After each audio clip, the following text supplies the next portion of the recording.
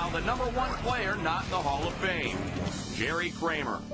Jerry Kramer's the only member of the NFL's 50th anniversary team not in the Hall of Fame. Jerry Kramer, travesty that he is not in the Pro Football Hall of Fame.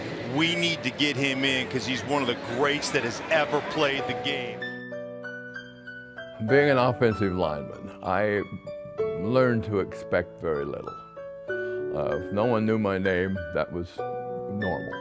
If no one wanted to interview me, that was normal. If Mom wanted to know what I was doing out there, that was normal, right?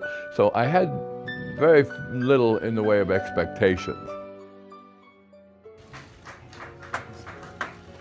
Another guy who waited a long, long time to get here. We're excited that he's here with us. And all of a sudden the door goes boom, boom, boom. He said, "That's it. That's it." And the most beautiful man I have ever seen, big lump down here at the end, was standing there with the cameras and the stuff behind him, and I was over the top, you know. It's something that I was afraid to believe in, I was afraid to hope for, so I kept trying to keep those emotions out there somewhere. But hey, I'm here and I'm part of the group. Thank you very much.